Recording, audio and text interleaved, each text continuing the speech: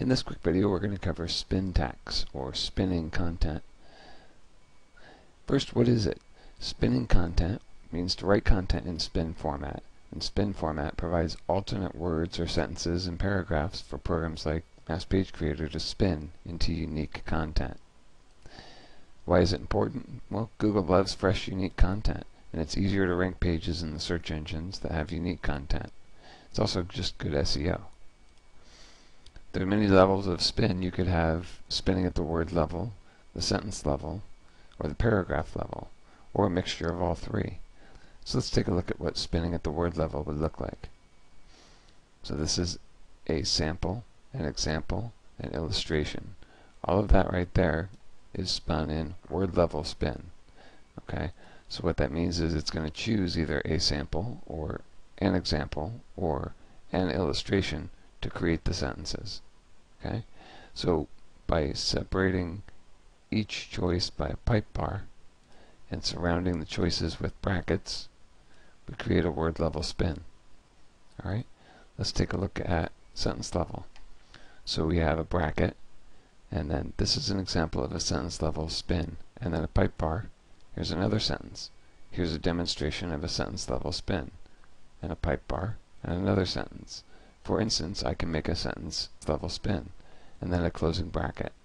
Okay, so what the output would be is it would choose one of those sentences to be the output.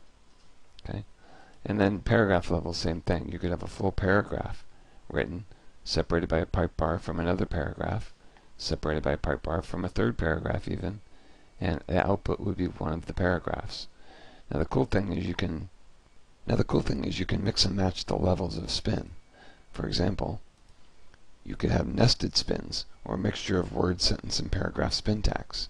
Here we have call us and then today, now, right away are nested spins, and then we have a pipe bar after that. So we're separating call us, one of these choices, from the next sentence, reach us immediately, instantly, promptly, or another sentence choice, get a hold of us quickly without delay, so we can help you. And then an end bracket. So we have an open bracket and an end bracket, and then nested spins in between. Okay. So let's go take a look at one of the Page Creator templates I've used in another example, and look at the spin tags. Okay, here you see our ant control page, and you can see the opening bracket, and then ants are invading your city property. You found the, and we have a nested word level spin tags. Okay, and then a pipe bar. Here's another sentence alternative. Ants can damage, can harm, may damage, may harm your city home, your city house, your city property, your residence, your city personal property, or business. We're here to help, to assist, to help you. Okay, and then another sentence choice after that.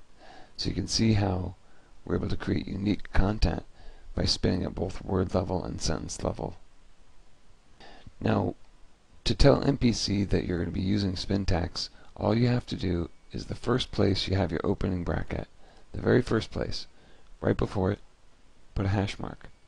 On your last one, the last place you'll have your closing bracket, which is right there, put another hash mark, and that's it. If you can paste your spin content in, put a hash mark right at the opening bracket, and another one at the end, right after the closing bracket. Page Creator will spin all that content into unique content for all your pages. Okay, that should do it. Thanks.